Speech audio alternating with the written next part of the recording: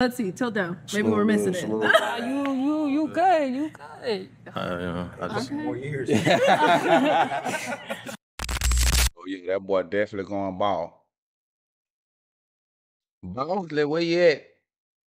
Come get him. Look at her face, y'all. Look at her face. Oh, they thought that was funny. Continue. All right, Kendall. And I think we just got to pop down there. Let's head on over there. Okay, so you said you're getting like, that she's like undercover mean? Yeah, nah, like it just seems like she would be very argumentative.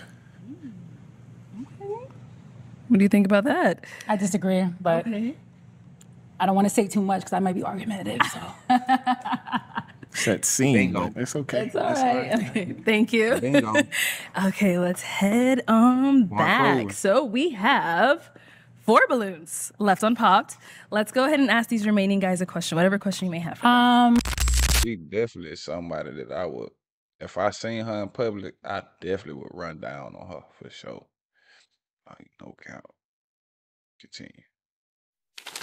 I don't want to be like the typical, like main general question. So if you had to choose a superhero that described your characteristics or who you guys are, what would it be? Or who would it be and why?